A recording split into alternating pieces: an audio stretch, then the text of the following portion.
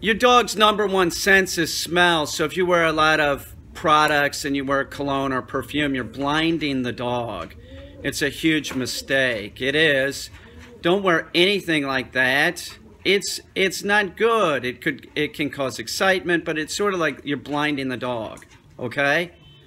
And I know that this is kind of an American thing. American people seem to be into wearing cologne and smelling something like non-human.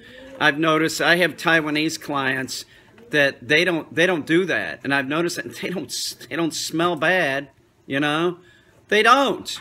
I don't wear anything. Go figure.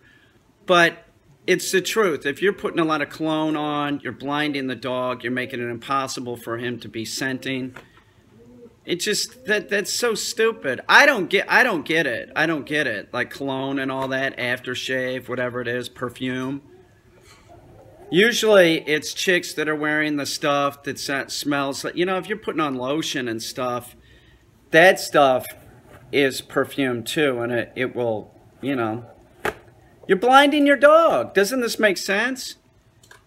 If I can smell it, the dog can really smell it because the dog's sense of smell is so much greater than a human's.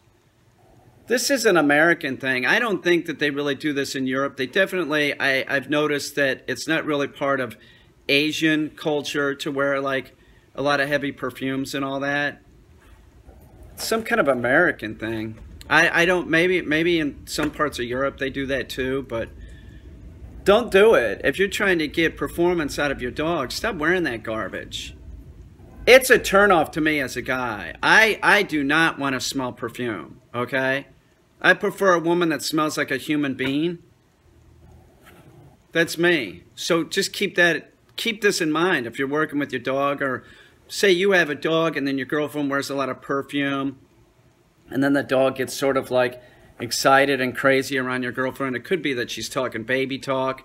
It could be that she's using her hands a lot and exciting the dog, but it also could be that she's wearing a lot of perfume and it's blinding the dog, and that will cause excitement. So keep that in check. You want to hang out with the chick that wears a bunch of perfume, that's your business. But if you have a dog and your dog is functioning lousy around her, it could be the amount of perfume she wears. I'm not making this shit up.